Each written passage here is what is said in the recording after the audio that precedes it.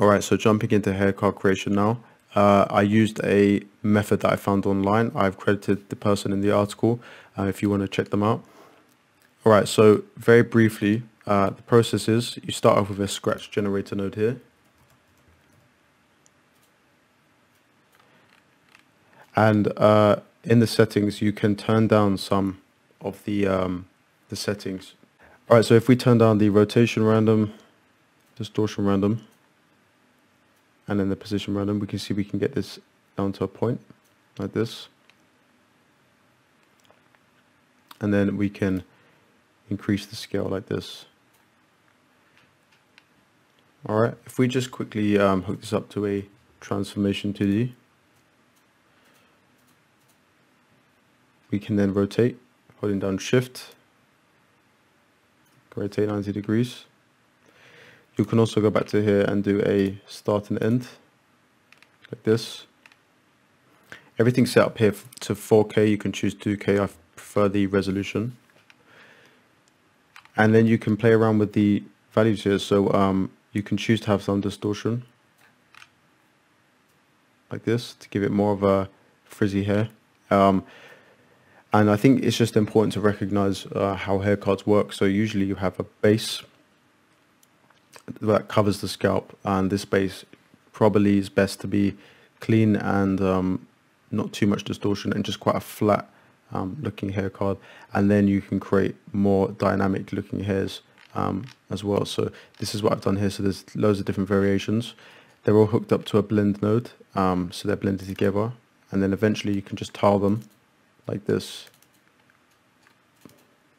Okay. Eventually you'll get your full tile, and these are all just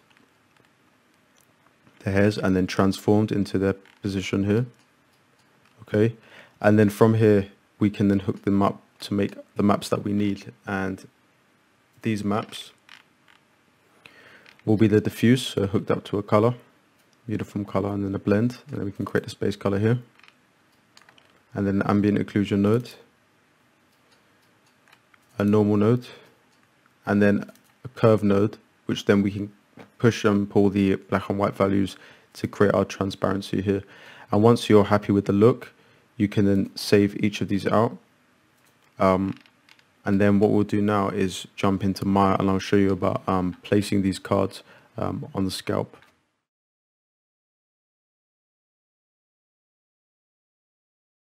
Okay, so inside of Maya now, we'll build these hair cards. So the first thing to do, just build a plane and assign this plane a Lambert. And this Lambert material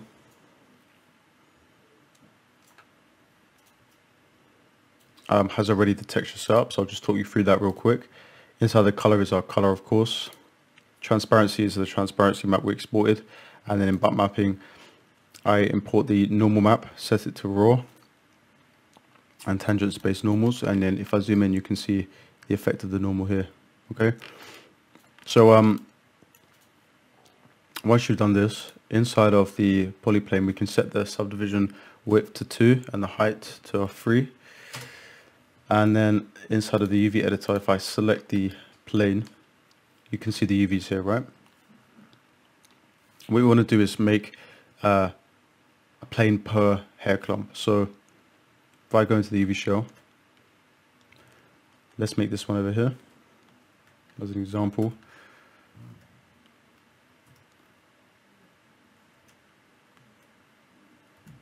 And then scale this also.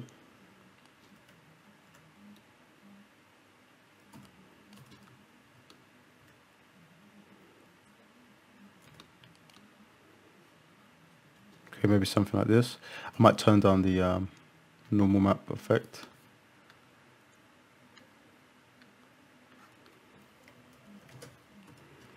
Alright. And once this is done, something I recommend doing is creating some curvature to the plane. So maybe pushing this out. In 3 mode you can see a bit better. Alright, once you're happy with that, then you just simply duplicate this, move it over here, and then this one will be this one here. we want to scale the card in here relative to the shape, so this one will look a bit more elongated, something like this. Okay, and once you do this for all of them, then you end up with this. So these have all been placed, and I did paint some color variation on the diffuse. As you can see, this is the new one, so just creating some root and tip variation. And then also this is actually a Fong shader, which means that I can have some shine to it. Alright, so we can just select the thicker card here to create a base for the scalp, duplicate, move over, and then begin to position onto the head. Remember to use references, it's really important.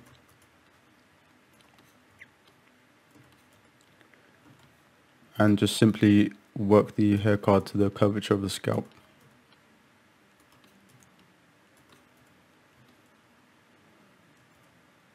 You can rotate vertices as well.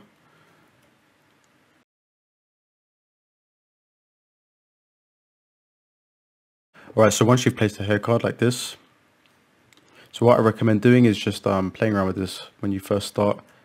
It's not easy to get a nice look when you're first trying this, and it just takes time. So just learning how to maneuver these vertices to stick to the head. Try and avoid too much clipping like this. Just make sure things feel clean and even as well. And if you press 3, you can see it in smooth mode, and we can then move these out a bit more. Like this. Say we're happy with the shape, we can duplicate, right, and then we can move it over. And what I tend to do is just do 1/2, and then I can mirror it later. And then I can build asymmetry with some of the finer hair textures here. Alright, and then eventually you can then use, say, like I said, some of these finer ones to break the illusion of hair cards. So, oops.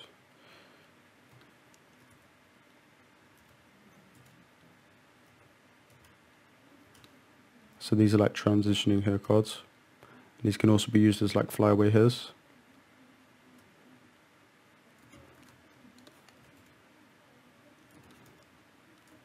I remember to follow this kind of fundamental of the S shape. Okay, so having this curvature is really important for hair. So okay,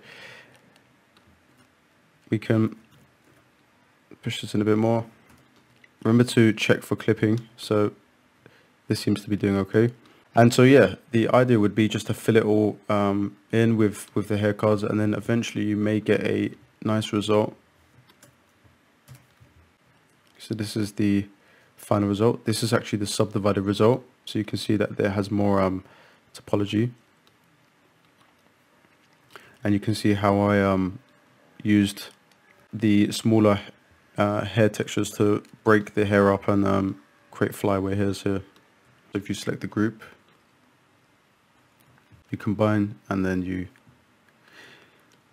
can export this out. And then what we'll be doing next is bringing this into ZBrush and then Character Creator.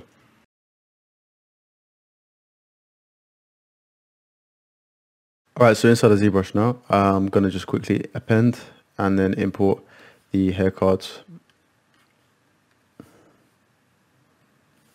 like this. Alright, and then from here we can also import any other things that you make for the character. So I've made a shirt. I'm going to add that in. There's a high poly version of a shirt in another scene, so I picked out the normal map for that. So all we need to read into Character Creator is a low poly. So I'm going to bring these into, and then once we have these all ready, we can also do some manipulation to the hair using the beat and ZBrush. So move, and you can make some easier changes through using this tool here.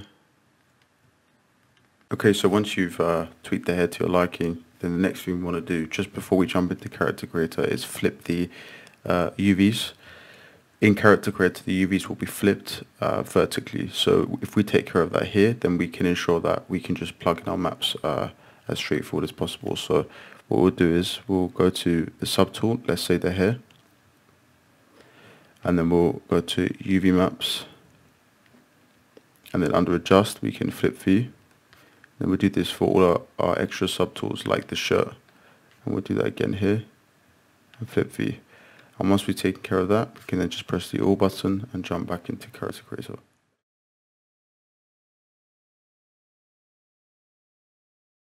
Alright guys, I'm just going to talk you through some of the materials real quick. So we've got our AO, color, normal, transparency, roughness, spec, tangent. Okay, very simply inside a Character Creator now, what we have is our hair imported.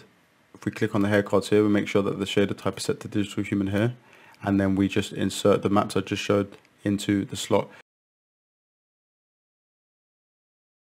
The textures have been imported, so I'm going to just move the camera around to show you. So it looks a bit like this right now. Something that you can do also is if you select the hair, side of this editor here, underneath accessory, you can smooth the mesh. If I click on smooth mesh, we can smooth it. We can also subdivide it even more, so we can do it 2, 3 times if we wish. We can also tessellate it like this, okay? Next, if I go underneath the materials and I scroll down, we see these 2 extra slots. So this one will be the specular map, so I'll just put that in. Okay, so I'm going to quickly explain what this hair tangent map slot means. So at the moment it's got red, which is the correct color. And this is just something you can just make in Photoshop, just a 2K square tile with the red color filled in. You can see that there's this shine that goes from the root to the tip like this. If I insert a green color, which on Reallusion's site talks about it being a horizontal direction, you can see that the effect feels incorrect, right? So make sure that this is on a red color, and that's it really. You can then change the roughness of the hair, the transmission strength, and that will be when light is on the back of the head. For example, you'll see a sort of a glow, the diffuse strength, and specular strength, a secondary specular strength. So there are lots of options to play around with the hair here, and eventually when you get the look that you like, then you can move on with me to look depth.